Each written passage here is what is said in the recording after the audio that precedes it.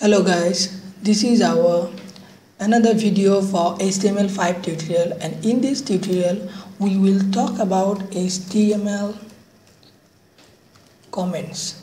So how we can put the HTML comments in our source code. Actually the comment tag is used for inserting a comments in your HTML source code. Sometimes we write down so many HTML lines and so many HTML code, so it's very hard to trace that where it stopped and where it's finished. So that's why we use HTML comments. HTML comments actually less than, exclamation point, for, hyphen, and then greater than. So there is no exclamation point in the closing tag, only in the opening tag there is an exclamation point. Okay, so we can check out here. We open our HTML5 folder. So go to our basic.html. Okay, this is our basic.html. So this file, if we want to see, okay, we create another file, save as comments.html. we save as a comments. So let's say we create here so many div class with a container or something. Okay, let's just only div, close that div, and inside the div we can put a h1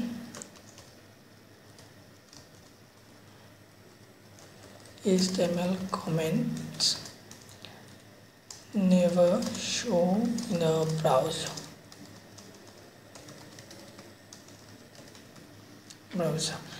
Not like this. Actually, if we follow this page, then you can see. Okay, in this page, we write down so many HTMLs here, so it's very hard to trace that. Okay, in a notepad, you can you click here in this div. So this div is finished here. So you can see the finishing line. Finishing line is here. This container, okay, the finishing here. This row is finished here. This container, okay, go down, is finished here.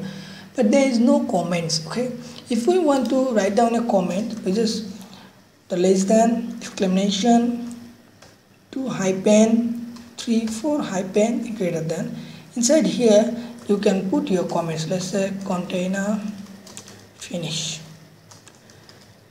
Okay, and this container finish, this text, it never shown in the browser, so don't worry, but it's easier to read your, let's say you already create a website or whatever, then if later the other people want to work on your file, so that's why we put the comments. So later if anybody want to work in our file, it's very easier for them to work on this. So that's why easily they can say, okay, the container is finished here.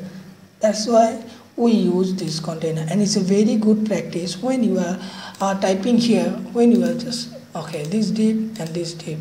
Okay, so you close here and write down a comments here, so it's easy. It's a very good practice when you are writing a code. You just write say div end, and if you run this on our browser, launch in Chrome, you see the div end never, it's just HTML comments never show in the browser. This one is showing here, but this comments, the div end, this one is not showing in the browser. So HTML comments actually just using for just referencing the file, reference the things whatever you are doing, and if anybody want to work on your file later on, so they can find out, okay, you can mention here that this div is div for container. So later on if anybody want to work, so they can, okay, this div is for container. So easily they can trace that, okay, I have to work on this or whatever.